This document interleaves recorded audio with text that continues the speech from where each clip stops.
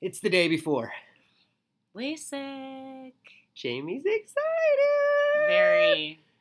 Fourth grade, right? Yep. That's a lot of years. I was going to add that up. That's a lot of years. 20-some years. In the making. This Yep. day is finally going to happen. Are you just stoked or what? Super stoked. Cannot wait. Dr. Mark Lobanoff's the man, isn't he? Yes. He made me feel very comfortable. You're in great hands. Trust me.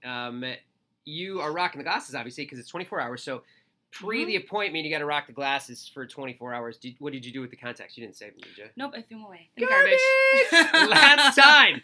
I can remember when I did that. I mean, it was like I threw myself a little party, and I just was like throwing stuff away. I dug in I found all the glasses, threw them. Contact solution, threw them. What are you looking forward to most? I mean, tomorrow's the big day. What are you looking forward to most about life post contacts and glasses? No more buying contacts. Going to the eye doctor all the time.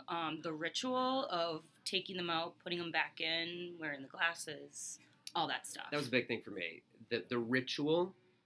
Foggy contacts. Is with allergies and then having to put them in your eyes every day and requiring them to see. That's heavy. And when that weight is lifted, you realize how cool LASIK is and how much better life can be. I'm so excited for you to do the summer thing, go to festivals and not have to worry about that. And didn't you go last year? Wasn't that what festival did you go to last year? I went to a Somerset festival and had to lug all my stuff along. But you ended up keeping the contacts in your eyes the whole time for 5 days. Yeah. Yuck! How bad did they hurt when it was over with? They were pretty dry. That is not recommended for anybody wearing contacts. Do not leave them in for 5 days. But when you're camping, I mean, how many options do you have? So now you never have to worry about it again after tomorrow. No, I don't. Good luck, dude.